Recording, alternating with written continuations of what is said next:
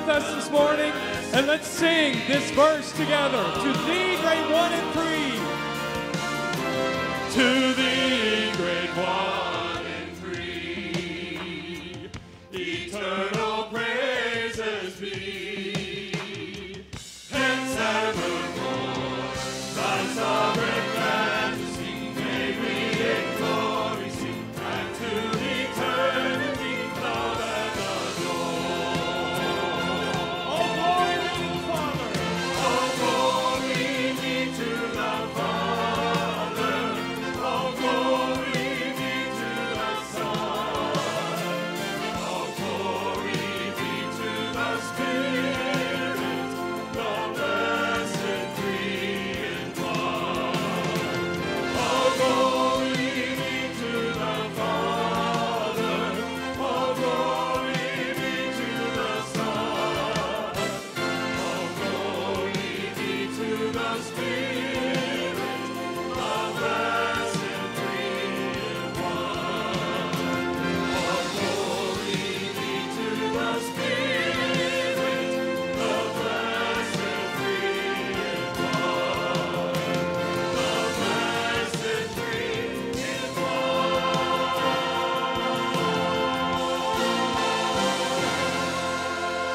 Thank God. He is a triune God, and we worship him. We praise him, and he's the only one who deserves the glory. Well, as we continue to worship this morning, aren't you thankful that we have a friend in Jesus, the friend who sticks closer than a brother? There is nobody like Jesus. Amen? Let's worship him and praise him. Lift him up and glorify our Jesus. There's not a friend like the lowly Jesus. No, not one. No, not one. None else could heal all our souls' diseases. No, not one. No, not one. Jesus knows all about our struggles. He will guide till the day is done. There's not a friend like the lowly Jesus. No, not one. No, not one.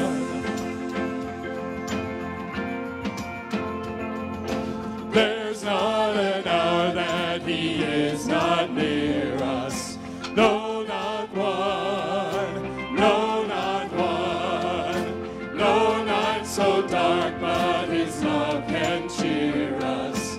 No, not one. No, not one. Jesus knows. Jesus knows all about our struggles. He will guide till the day is done. There's not a friend like the lowly Jesus. No, not one. No, not one. Thank God he was sent as a gift to us. He will be the example of love. And we need to shine that love and that gift to all around us. Was there a gift like the Savior given? No, not one. No, not one.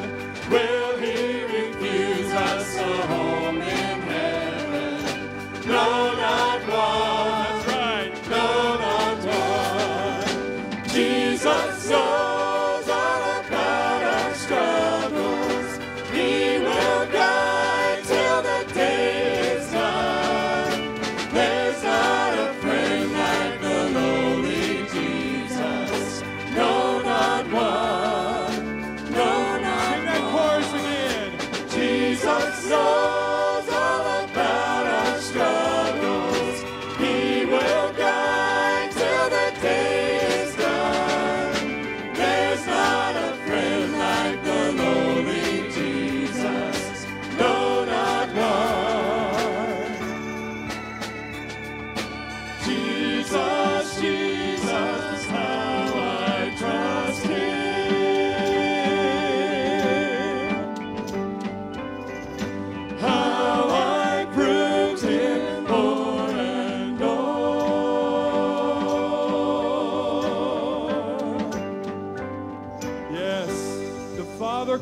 us to trust in Jesus, to trust him alone. And when we trust him, when we live in obedience to him, he proves himself faithful. Amen? Does he prove himself faithful in your life? He does day after day, over and over again. Well, thank God we have the Word of God, the infallible Word of God that tells us every time how to follow him. But we have to listen. So when we open the Word of God, what happens? God speaks. God speaks. He speaks, but we need to have hearts that listen to him, that bow before him, even before he speaks, and say, God, whatever you say, I will do it. Whatever you say, I will do it. Make that your heart this morning as we read his word together. Therefore, if there is any consolation in Christ, if any comfort of love, if any fellowship of the Spirit, if any affection and mercy, fulfill my joy by being like-minded, having the same love, being of one accord, of one mind. Let nothing be done through selfish ambition or conceit, but in lowliness of mind, let each esteem others better than himself. Let each of you look not only for his own interests, but also for the interests of others. We place others before ourselves, just as Christ did. He's the example. Can we do it in ourselves? No, we cannot. His Spirit must be on us and in us in order to live like that. But you know, God is a God who is mighty, and in all circumstances in our lives, even in disasters, in personal disasters and public disasters, he is always on the throne. Aren't you thankful for that this morning? Let's continue to worship and to praise him. Amanda's going to lead out on this verse, and then we'll follow. Let's praise our Almighty God. He is God alone.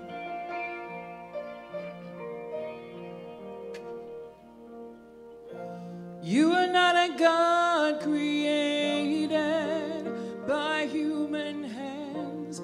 You are not a God dependent on any mortal man. You are not a God in need of anything we can give by your plan. That's just the way it is. Let's sing together. You are not a God created by human hands. You are not a God dependent on any mortal man. You are not a God in need of anything we can give by your plan. That's just the way it is. You are God alone. Before time began, you are on your throne. You are God alone. And right now, in the good times and bad, you are on your throne. You are God alone. You're the only God whose power none can contend. You're the only God whose name and praise will never end. You're the only God who's worthy of everything we can give. You are God, that's just the way it is. You are God alone, from before time began.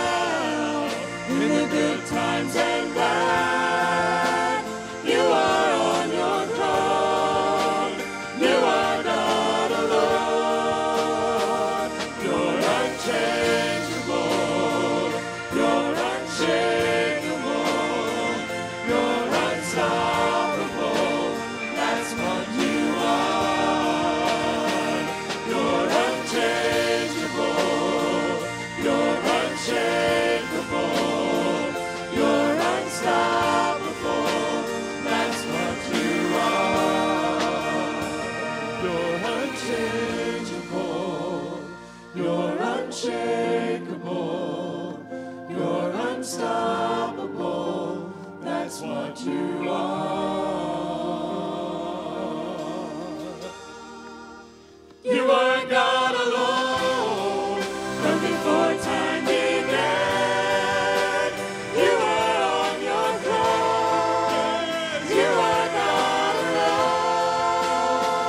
And right now, in the good times and bad, you are on your throne.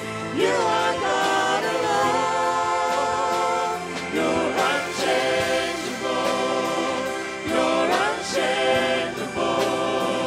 You're unstoppable. That's what you are. You're unchangeable. You're unshakable. You're unstoppable. That's what you are. You are God alone from before time began. You are on your throne. You are God alone. And right now, in the good times and bad, you are on your throne. You are God alone.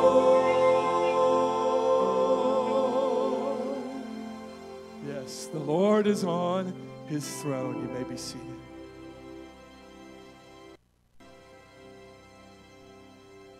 Amen. Heaven is his throne, the earth is his footstool. We come before an awesome, holy God, none like him, that we gather and worship and praise today, thanking him for his great love that he's shown us in Christ Jesus, and realizing each day that he is there, present, ever waiting for you and I to call on him. And that's what we do right now in the midst of our service. We've praised him in song, but now we pray to him and say, God, we need you. We depend upon you. And as we're praying this morning, we're praising him for just the response of God's own peoples pouring out into that area of western North Carolina and ministering to those in need. Such an encouragement to my heart. I hope it is to yours as well. Let's see God's people actively engaged in responding to those in desperate need.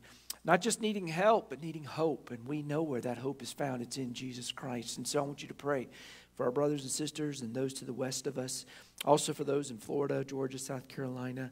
We also want to pray for our elections that are coming up in less than 30 days. I don't know about you, but I want God-fearing leaders. And so let's pray for that to happen, and let's do our part in that as well. But let's ask God to give us better than we deserve. We're also praying for Mark Carter, Bud Redmond, Tony Smith, Lane Pierman. Pray for these brothers that need God's healing touch, and just lift them up before the Lord this morning. Maybe you have a burden as well. Let's bring it. Let's lay it on the altar. Let's pray to the Lord who is in control. He's unstoppable. Nothing can stop him from doing his will, and that includes in your life and my life. And so let's ask for that today. God, do your will in my life. Let me be yielded to what you want to do in me and through me as we spread and share the gospel with the world around us. Let's go before the Lord in prayer this morning. Father, thank you that we can stop in the middle of praising you and pray to you and call on you. Acknowledge, Lord, we depend on you. There is none like you. You are upon your throne. Lord, we can be still and know that you're God because of that, Lord. To know you will be exalted. You will receive glory in the earth. God, as we come today, we lift up those who have experienced great loss in the past couple of weeks, Lord, and some who've lost their livelihoods, some who've lost possessions, some have lost loved ones, God, and we ask that you continue to bring comfort and healing and grace and mercy into their lives. Thank you, Father, for your people, the church, the body of Christ, being the hands and feet of Jesus, Lord, bringing help and hope, Lord, and I pray we continue to do that. I'm so thankful for our church family, God, and our response, Lord, and I'm thankful for the willingness of your people, Lord, to be vessels of mercy, Lord, to be instruments of kindness, Lord, to go forth and Lord, minister to those who are hurting. And Father, I thank you for the doors of opportunity you've given us in that, not just to bring material help and hope, but spiritual help and hope in Jesus. And help us to be faithful with that. God, in less than 30 days, we're going to have new leaders voted on and elected. In our prayer right now, Father, we ask you, please give us those who fear you. Please give us those who know what is right and wrong as you define it. Please give us those that will do what is right in that position of authority that you give them, God, to reward those who live righteously and godly, Lord, to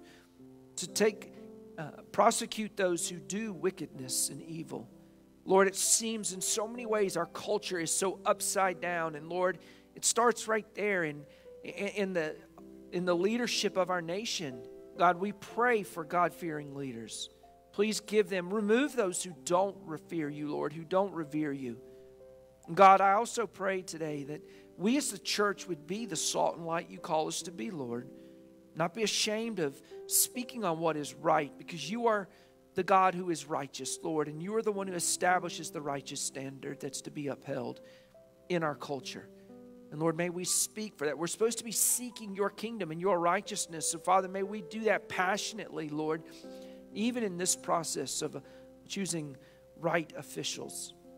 God, we pray for Lane and Tony, for Mark, and we ask, God, and for Bud, we ask your comfort for them, your strength, your healing. God, we pray that you supply every need they have this morning. Others that, Lord, we may be mindful of as well. Lord, we intercede for them today. We intercede on their behalf and ask that you supply that grace and mercy to them. Lord, we gather to worship you. You're on your throne. We're kneeling before you here on the altar and in our hearts. God, may we praise you today and magnify you. May our worship reflect those who have surrendered and yielded to your reign and rule. And we love you and praise you and ask this in Jesus' powerful name. Amen and amen. Amen again. It's good to see you in the house of the Lord this morning as we gather and worship. If you're visiting today, we're especially grateful to have you here in the sanctuary. If you're watching online or listening on the radio as well, we're going to ask you if you're in the sanctuary this morning just to remain seated for a moment if it's your first time with us, so that our church family can welcome you into the house of the Lord. We do it real simply. South River family, you stand, greet one another in the name of the Lord. If you see a guest seated around you, go introduce yourself and make them feel welcome at this time.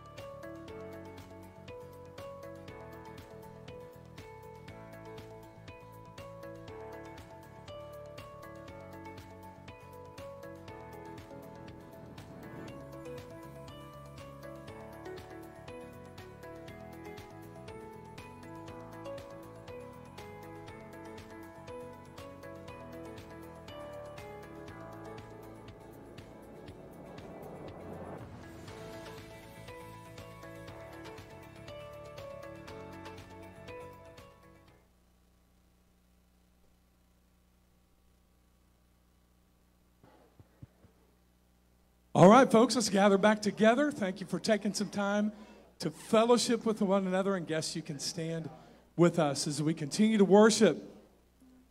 Worship, a heart of worship says, yes, I will, Lord. I will praise you. I will live obediently to you. That's what we bring in our hearts. Let's continue to worship him this morning.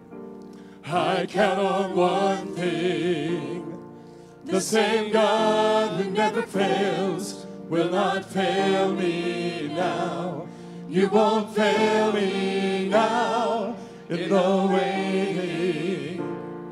The same God who's never late is working all things out. You're working all things out. Yes, I will lift you high in the lowest valley. Yes, I will bless your name. Oh, yes, I will sing for joy when my heart is heavy all my days. Oh, yes, I will. What we just sang, for all my days, Lord, I will worship you no matter what the trial I'm going through. I count on one thing.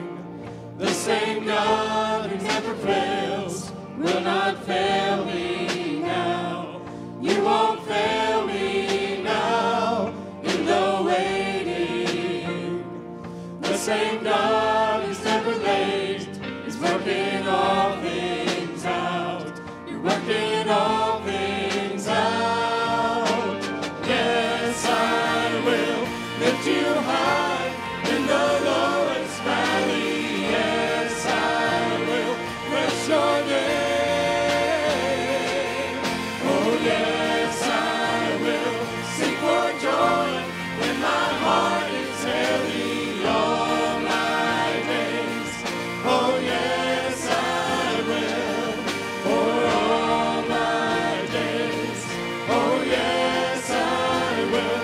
And I choose to praise, to glorify the name of all names. And nothing can stand against, and I choose to praise, to glorify the name of all names. And nothing can stand against, and I choose to praise, to glorify the name of all names. That nothing can stand against, and I choose to praise, to glorify the name of all names. That nothing can stand against. Oh, yes, I will lift you high in the lowest valley. Yes, I will bless your name. Oh, yes, I will sing for joy when my heart is heavy all my days. Oh, yes, I will for all my days. Oh, yes, I will for all my days. Yes, I will. Let's pray. Lord, we confess with our mouths today that we will continue to praise you, not just with our voices, with our hands, with everything that we have and we are, but Lord, we will praise you and worship you every day with our lives. You have bought us with a price. And God, you are the only one in whom we find hope. Jesus is the only one who gives life and redemption. And so, Lord, you are the only one worth worshiping and living rightly for. But thank God we don't do it by ourselves. Your Spirit indwells us and empowers us. Lord, thank you that we have a friend in Jesus.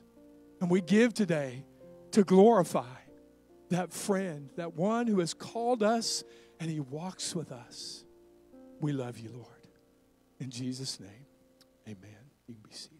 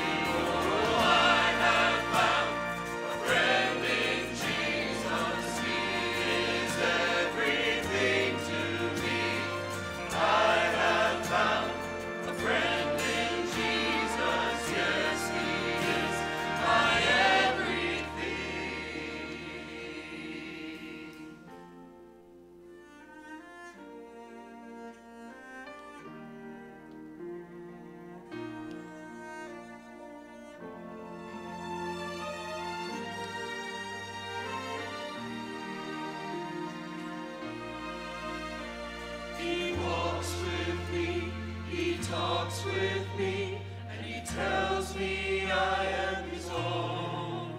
And the joy we share, what else compares? It's like nothing I've ever known. He walks with me, he talks with me, and he tells me I am his own.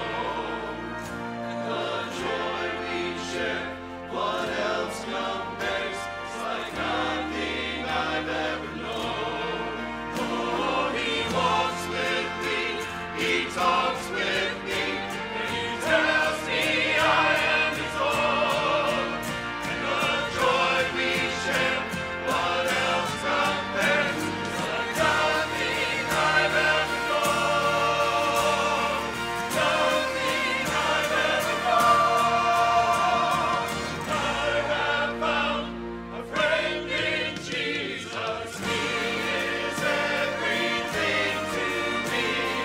I have found a friend in Jesus. Yes, he is my everything.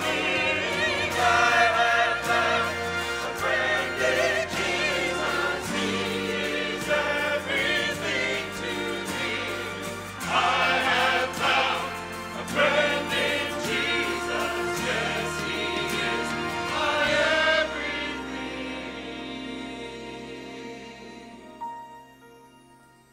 Oh, I have found a friend in Jesus. He is everything to me. I have found a friend in Jesus. Yes, he is my everything.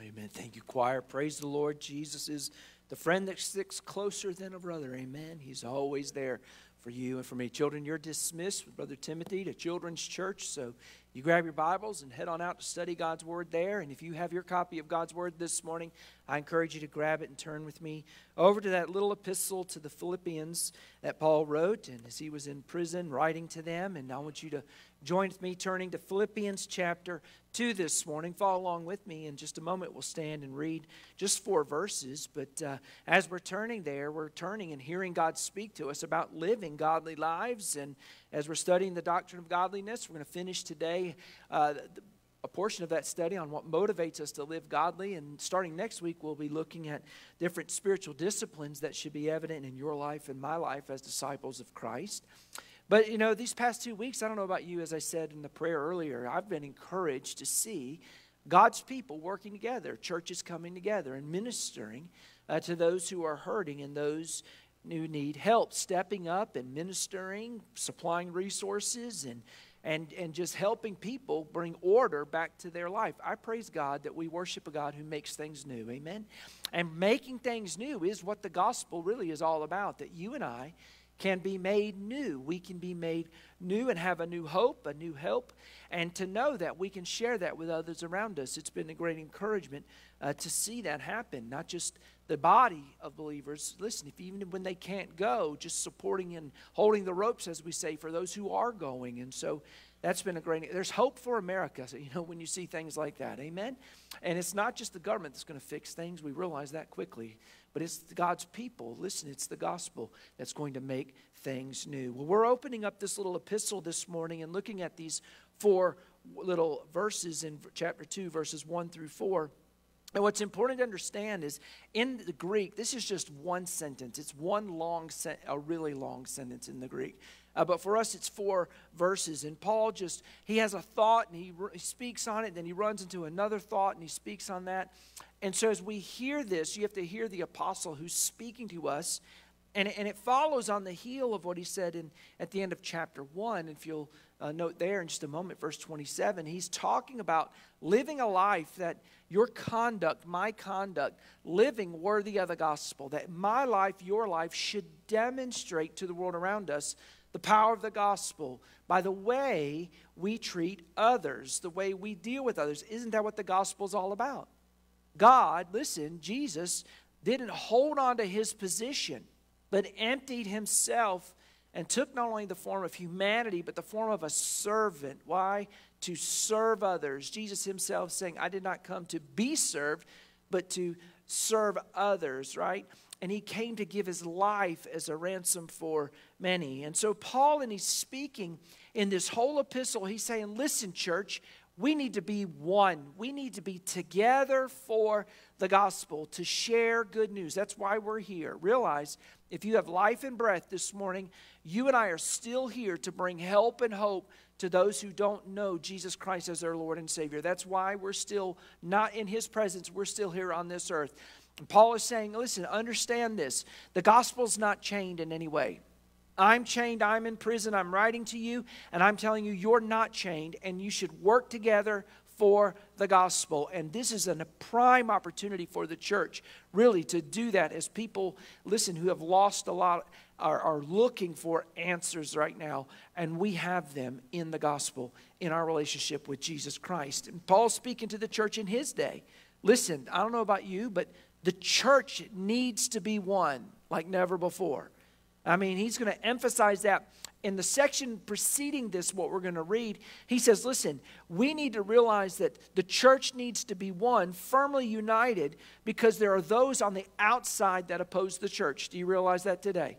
That there are those who oppose the church, stand diametrically opposed to everything you and I believe, particularly what we believe about this book and the precepts and principles that God has given us. There are those who despise it, don't have anything to do with it, fight against it, don't want you and I to say anything about what God says, would love to silence us and not allow us to be a voice in this culture. They're on the outside, and Paul is warning against that, and the need for the church to be unified in light of that.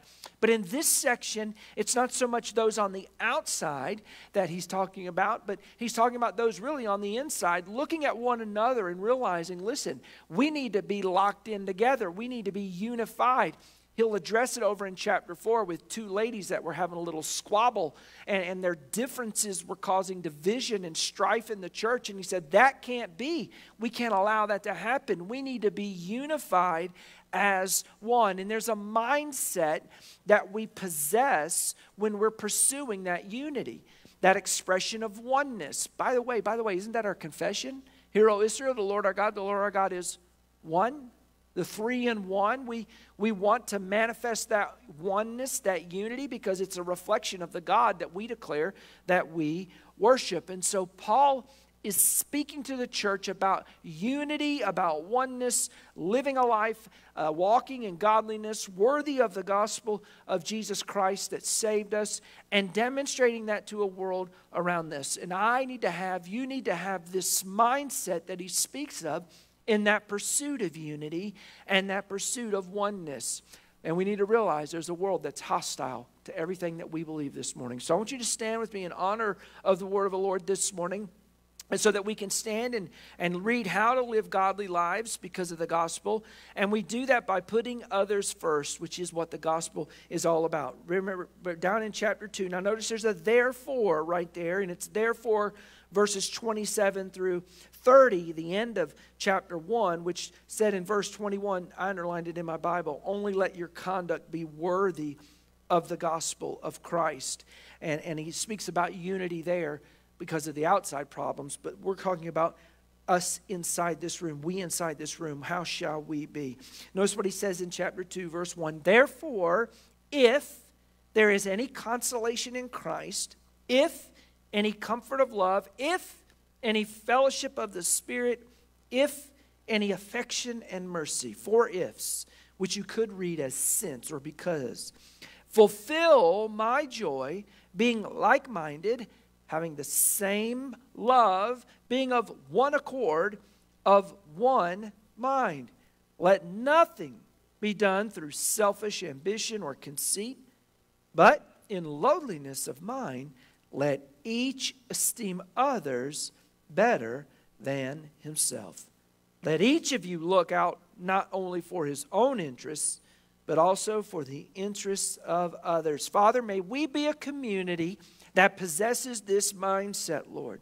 That, Father, we're not like this world, out to get what's for me, what I need, but God, what others need around me, particularly here within the walls of this church. God, Father, may our testimony be that we are a community of faith that, Lord, understands what Christ did for us, Lord, and what the gospel has done for us when your Son looked out for our best interest and put us before himself and laid himself down to die for us. God, may we embrace that opportunity, that mindset. And Father, may we speak the gospel, not just in words, but by our actions and by our oneness, Lord, as we do this. We love you today. Speak to our hearts and let our minds be transformed and renewed. And Lord, may we live lives that please and glorify you, we ask in Jesus' name. Amen. Amen. You may be seated this morning. Paul is developing a critical idea. Listen, genuine love and genuine unity is possible only when there's true humility. You and I can possess or have experienced God's genuine love. We can be pursuing unity between one another, but that'll only happen when we have humility, humbleness in our hearts, and putting others first. And Paul is writing, again, as I said, therefore, in chapter 2. You can circle the therefore and draw a little line all the way back up to verse 27, because he said, this was his argument, let your conduct be worthy of the gospel of Christ. Because of the gospel, it may be the case in verse 29 that not only are we blessed by the gospel, becoming God's children and becoming part of the family of faith, we also may suffer for the gospel as he was, as he wrote this epistle, saying over in chapter 1, I'm chained. I'm in prison because of the gospel, but the gospel's not chained. Praise the Lord. And because of what I'm experiencing, you may experience it as well. Realize that we need to be one. Now, there's a reason why we need to be one, and we need to be motivated towards that. And he has it with these 4 little ifs that we read. And hopefully you circle those. They're not ifs that express doubt, like, well, I wonder if that'll happen. I don't know if it'll happen. He's really, in the Greek, it's a conditional clause. And you could almost write since or because. The meaning of the Greek there is, listen, if such and such is true, and I know it is true, then, right? So let me ask you a question this morning. Is this true for you? Have you any consolation in Christ? Jesus, when he was born, he was the consolation of Israel. What does that mean?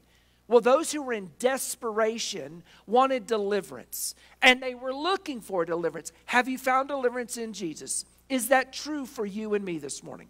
Since we have experienced that consolation, since we have experienced the one who has paid the penalty for our sins, since we have experienced the one who has freed us from the guilt of our sins, since we have now an inheritance to look forward to, is that true for us this morning? I would love a hearty amen somewhere in there. Amen?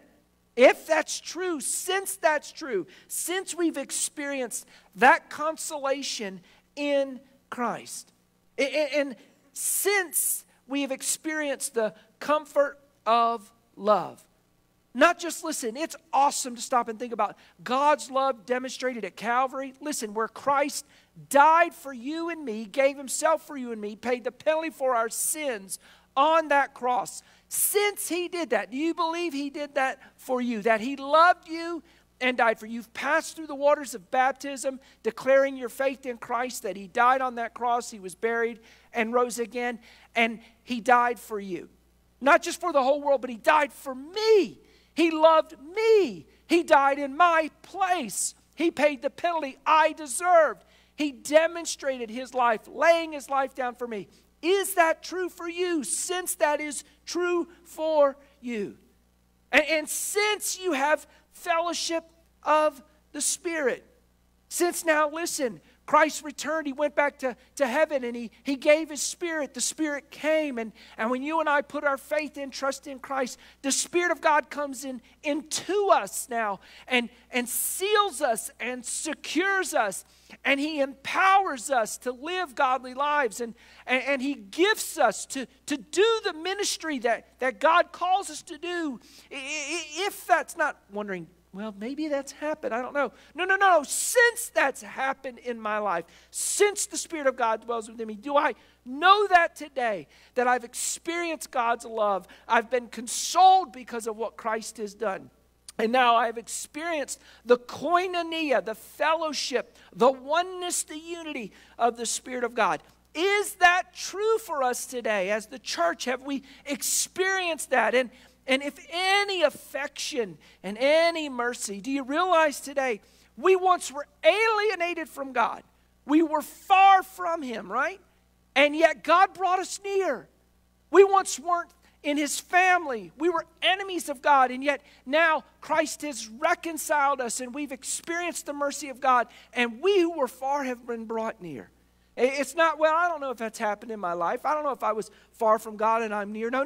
Since that has happened, because we have experienced all of these things, His affection, His mercy, the mercy of God. I mean, just stop and think about what Paul would say over to the Ephesians.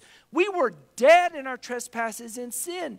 We were children of doom, children of darkness, but the mercy of God came to us. Praise God this morning. Is that true? If we've experienced any of those things, since we've experienced those things. Therefore, since those things are a reality for us, they're not a wonder, well, maybe. No.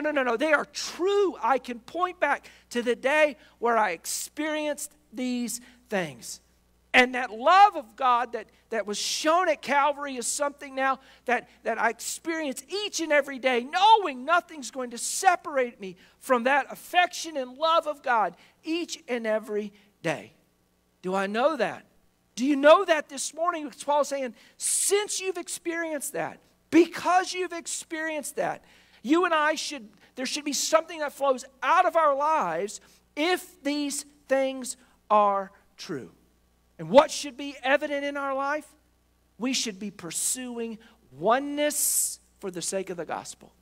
We should be pursuing unity for the sake of the gospel. And if you're pursuing unity for the oneness for the sake of the gospel, then you're willing to pursue laying down your life just as your Savior did for you. He's saying this is what the church should look like as those who have experienced these things. And the amazing thing is, well, we've got every reason to sing and shout and motivation to want to walk and live with conduct that is worthy of this good news. My life should demonstrate that day in and day out, not just outside of these walls, but within these walls, because these things are true. Our duty flows because of what Christ has done for us and because of the Spirit of God who dwells within us. And if I profess this with my lips, and this is my testimony to a world around us, then it should be evident by what is a priority in my life. And Paul says that's getting the gospel, spreading the gospel, sharing the gospel, making good news known to those around us. Therefore, if any of these things happen, now here's the imperative, verse 2. Fulfill my joy. That's the imperative in the Greek. This is the command in the Greek. Paul says, I want to have a spell. I want to rejoice. I want my joy to be full. There's no greater joy than when you witness and see God's people who've experienced these things coming together as one and impacting the world around them. Hopefully, you've seen that around you these past 2 weeks. If you've been up in the mountains on some of these teams going or seen some of the videos and you see brothers and sisters coming together, sometimes in different churches working together, it's amazing the testimony that brings to a world whose life is upside down right now. And that encourages me, and it should encourage you as well. But it doesn't stop there. It's supposed to be how we conduct ourselves. That's just the flow of who we are. Because you know what? God's love doesn't ebb and flow. It's always the same. He never loves us more. He never loves us less. He just loves us. We don't get fullness of the... Listen, we get all the Spirit all the time. He's all there. It's not like, well, we got Him today. We don't have Him tomorrow. Oh, no. God's affection, God's mercies, they're new every morning. God's not going to change in any of these ways. We should neither. We should be consistent in this. And Paul says, listen, I want my joy to be filled as I see and experience and hear the testimony of who you are and what you've done because of the power of the gospel. And if you've experienced this, then what should flow from it immediately is unity, a oneness, a harmony, a unity of the whole body. Now notice this. I underlined this in my Bible in verse 2 because it's repeated 3 times, 4 times. He says this word which highlights oneness. Notice this. Therefore, fulfill my joy, verse 2, imperative, by what? Being like-minded. That means being one, having one mind, or having the same love, or being of one accord, or of one mind. You notice there, one, same, like. All those things have the idea of harmony, of unity, of being one. And that should be our testimony to the world around us because we confess that the God that we worship is 3 in 1. The Father, the Son, and the Holy Spirit all work together in all that they've done, creating this world, redeeming this world, sustaining this world, and one day being glorifying all those who have put their faith and trust in the one true God. And we, as His family, as people who now become part of that family, we should demonstrate that oneness by expressing and sharing, sharing the same mind, being about the same purposes, and sharing the same love that we all have experienced.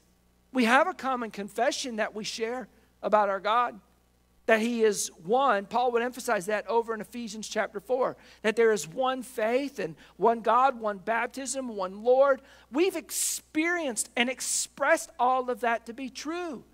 But we have more than just doctrine that binds us together. One Spirit fills all of us. One Son died for all of us. One Father reigns and rules over all of us. So I should have a passion in my heart, if that's my profession of faith, that I am going to at all costs pursue oneness. And beloved, when we're pursuing oneness, man, I'm telling you, the joy just flows. There's joy that fills our hearts and joy that other people express and experience. And he says it starts with what you think. It starts with our minds. We have to be like-minded. We have to share the same minds. Listen, are you just like inclined when your thinking process to say, listen, I'm going to see how I can disagree with whatever the current opinion is? Because there's some who have that unspiritual gift. Amen? Right? They do. It's like, I'm just going to look for something to pick at right here. Rather than finding all the areas of commonality where we can think about the same thing and maybe work on those other things. No, we're going to start with where we disagree as the point of contention. That's not going to help in spreading and sharing the gospel. But having the same mind, being like-minded. Well, I wonder whose mind we should have. Well, he's going to emphasize that down in verse 5 if you want to draw a little circle and a line down there. What mind is it that we should have? Well, he's going to say, listen, have this mind in you, which was also in Christ Jesus, who, though he existed in the form of God, he didn't hold on to that position, but he emptied himself and took on flesh, humanity, specifically that of a bondservant, a doulos. He came and put that mindset on. A willingness to serve others and do the will of his Father. What did Jesus come to do?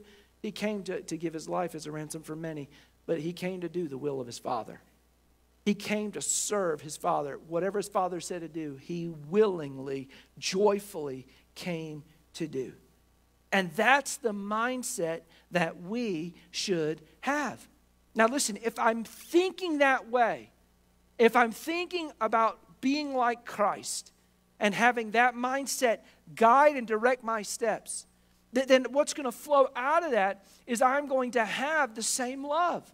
Because when Christ did that, that was the expression of God's love. That was the demonstration of God's love for you and me. That listen, though we were yet sinners, Christ died for us. Praise God. That is how God demonstrated how much he loved every single one of us in this room.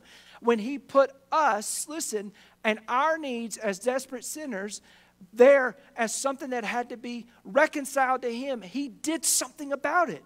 Praise God this morning. That's why hopefully you're sitting in the pew this morning or watching online or listening on the radio. Listen, it's because I've experienced the love of Christ.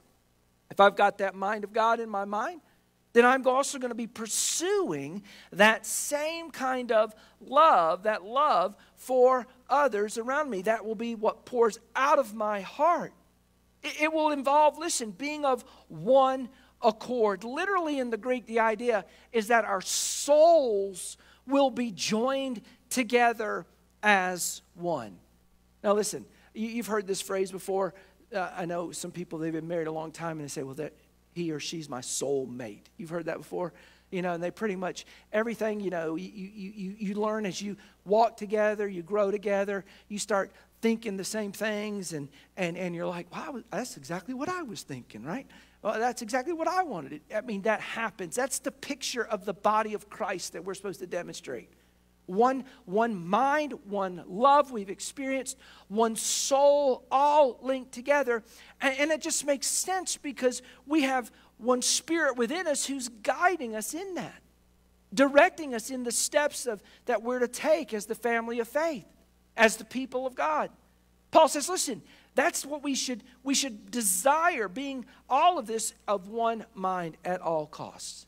Now, when we do that, if we've experienced all those things, and because we have experienced all things, that it's a reality for us, and now that because we are pursuing that oneness, how do we do that? He says it in verse 3 and 4. Let nothing that we do, nothing be done through selfish ambition or conceit, but instead in lowliness of mind, let each, I underline this in my Bible, esteem others better than himself. Let each one look out, not for their own interests, but also for the interests of others. This would radically change church life today. I'm telling you, there's so many. Man, I get an email at 5 in the morning. Somebody, we're moving our church membership. Well, that'll just bless your soul on a Sunday morning. I'll just tell you as a preacher, okay? I can't believe it. Listen. Why? Well, oftentimes what happens is people go, well, what's this church got for me? What's this church got for me? That's not the mind of Christ. That's the mind of materialistic, hedonistic culture that we live in. What do I get out of it? That's the fleshly, carnal nature that we have. The mind of Christ is this. It's not about me. It's about others, putting others before myself. If I'm exalting myself, lifting myself up, I'm not going to be thinking about others because all I'm thinking about is number one. Hello? You see, that's the whole contrast, isn't it? It's either number one right here or number one up there. Amen? Who's number one? Well, if we've confessed this and experienced this and have experience His love and the fellowship of His Spirit, and we have this common confession that we now share, and it just makes sense. He's what it's all about. His agenda, not mine. What He says is important, not me. And this is what Paul is saying. Listen, if this is the case, let nothing be done for own ambition or because of conceit. That's of the devil. Pride, conceit. That's what brought things down. We want to humbly bend the knee and get lower like our Savior and be like a servant who takes up the towel. It's not about Him. It's about others and what I can do to minister to them. This is the attitude that we should possess as believers. This is the attitude that is worthy of the gospel because it is the gospel. It's what Christ did for you and for me. It's what He demonstrated for us by the way He lived and the way He walked upon this earth and the way He died at Calvary for you and for me. If I'm thinking about number one, numero uno, right here, I'm not going to think about others. I'm going to be thinking about all of my needs and what I'm aware of all of my needs. But let me tell you something. If I don't focus on myself but focus on others, if I make much of them, if I keep my eyes on, I'm telling you, the reason why people have no satisfaction in life today is because they're looking out for number one and they're never finding satisfaction because there's always a greater need. There's always more. But if they're looking out for that number one, the Father, Son, and the Holy Spirit who are one, He promises to supply everything we have need of. He promises to satisfy the hunger of our souls. And when I make that a priority in my life, man, I'm telling you, this will radically change the way you and I lead our homes. Ladies, this will radically change the way you nurture in the home. Students, listen, this will radically change your expectation of your parents based on what your peers say they should or shouldn't be doing. Why? Because we're guided by these principles and these precepts which help us to realize, listen, it's not about me. This world, I'm telling you, we're all born into it. If you need evidence, go work in the nursery on a Sunday morning. Listen, these little ones, and they're precious. There's one back there, little precious thing with a little bow on her head. I'm telling you, they are born and they are the center of their world until we help them to realize, no, they're not. He is. God is. And you need to learn to orient your life that way. You look around you at the culture around you. It's all about me, myself, and I, the unholy trinity. That's what it's about. No, it's not about you and me. It's about Him. And He wants to work in our lives and through our lives to share and show the world around Him that they were on His mind. That's why He was willing to die on that cross and pay the penalty for their sins, even when they reject Him. Even when they raise their fist and stand in rebellion against Him, He willingly did that. Dying on that cross for the men who were pounding the nails in His hand. Stop and think about that. Thinking about that as He raised Him up and He says, Father, forgive them. They don't even know what they're doing. Wow. What amazing love. That He would demonstrate that for this world. You see, this mindset that we're to have, this thinking of others and putting others before ourselves and looking out for their interests, it is what Christ has done and demonstrated for us. We grow in this humility as we reflect on the humble one, the humble servant who came and gave Himself for us. And that's what Paul would then explain. Listen, not just in the example of Christ from verse 5 through 11, but then he puts other illustrations before you all throughout this chapter. He talks about Timothy and Epaphroditus, servants. Listen, you say, Pastor, I don't know if I can do it like Jesus. Well, Timothy did it, and Epaphroditus did it. And it's a willingness to die to self and find life in Christ. And we grow in that humility that's willing to serve others by wanting, listen, I don't have to take notice of myself. I'm telling you, this Facebook stuff, I tell you, man, everybody wants you to just promote self and put that out there like a billboard. You know what I'm saying? Be careful. It's a narcissistic culture that's just built on self. Don't feed that in your carnal flesh. Realize that. And even the church can get caught up in that. No. I just want God to know what I'm doing. Amen? Because then my reward is up there. That's where it needs to be stored up. If I've got to parade that and put that forward, Christ didn't do that, man. He took the form of a bondservant. He took up a towel. Everybody was arguing about who's going to wash each other's feet. Jesus went and washed their feet. Am I willing to embrace that by putting other needs before my own? I'm telling you, I'm excited as a pastor when I see our church family growing in humility by serving others, growing in humility by following the example of Christ, growing in humility when we're cultivating that spirit of humility by seeking opportunities, not waiting to be served, but finding opportunities to serve others. And what we display is the power of the gospel to the world around us. Remember, what did Jesus say? You want to be great in my kingdom? Listen, who's the greatest ones? They argued about it, the disciples. Who's the greatest in the kingdom of heaven? Those who serve others. And that's the mindset. You have to put others before you realize, I need to serve them. Do I embrace that opportunity when I come to worship at church? Do I embrace this opportunity? Listen, I wonder what somebody's going to do for me or what I can do for someone else. This radically flips our lives, radically, when we embrace that opportunity. And what we need to do is to have the courage and to serve, listen, to have this mindset that's willing to serve one another and put others before us and demonstrate the compassion of Christ that we've experienced. And praise God, beloved, I pray you've experienced that. And the amazing thing is God wants you to experience that. It's why he died for you and for me. It's why he gave himself for us, to change us, to give us new life.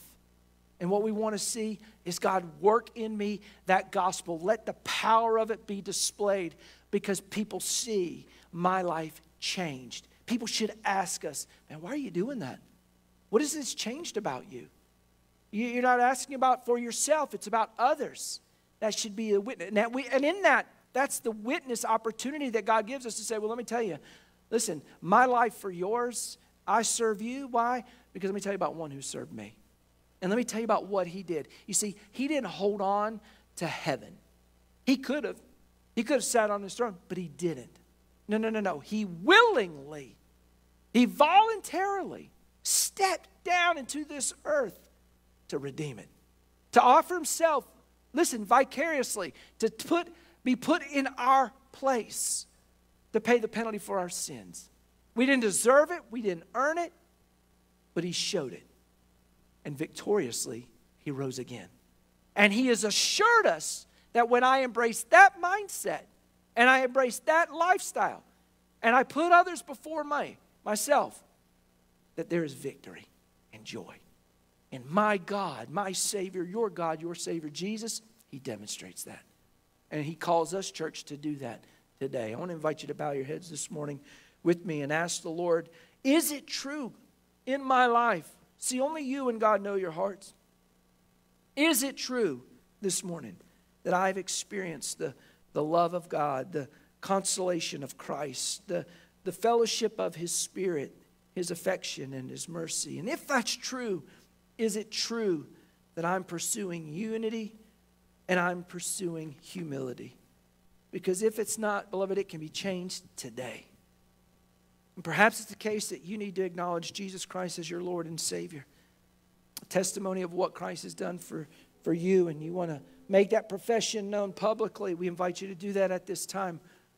Or perhaps if you're attached to Jesus, he's your Lord and Savior, but you're not attached to a local body of believers, and you believe God's led you here to South River Baptist Church to lock arms with us. We invite you at this time to come and say, listen, I believe God's leading me to this church family, to be a part of this church family, and together with brothers and sisters to go and share and show the love of God to the world around us. Or maybe you just want to get on the altar and pray for God to continue to give us that mindset of willingness to serve others and put others before ourselves. Maybe we need to repent. God, I've been all about me. What's in it for me? What do I get out of it? And I should be thinking of others. Forgive me. There's grace.